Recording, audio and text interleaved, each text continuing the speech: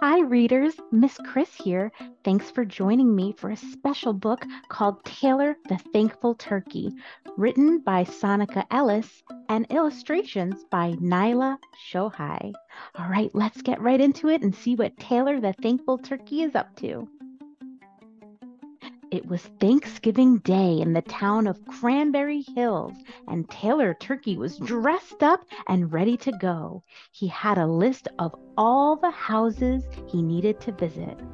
Ooh, do you see his list there? So he doesn't forget who he's going to visit. Taylor grabbed his basket of goodies and off he went down the road to Teddy Bear's house. When he arrived, Taylor knocked on the door. "Hello," Taylor said. "I wanted to let you know that I am thankful for all the things you have done for me. I would like to give you a jar of sweet homemade honey sauce." "Why, thank you, Taylor. That's really nice of you," Teddy replied. "I hope you have a great Thanksgiving." Oh, wow. Taylor hurried to the next house on his list. Once again, he knocked on the door. Let's see who answers. Ooh, this time, Mrs. Squirrel. Oh. "Hello, Taylor. What a pleasant surprise. To what do I owe this pleasure?" she asked.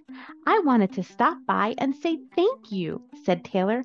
"I made some roasted pumpkin seeds just for you." "How kind of you!" exclaimed Mrs. Squirrel. "Happy Thanksgiving, Taylor." Taylor walked a little further and soon arrived at Mr. Rabbit's house. Just as he was about to knock, the door opened. "Well, hello, Taylor. It's always nice to see you," said Mr. Rabbit. "I wanted to stop by and give you my basket of carrots," said Taylor. "They're fresh from my garden." "Happy Thanksgiving, Mr. Rabbit." Whoa, those are some delicious looking carrots, so orange and healthy. Okay.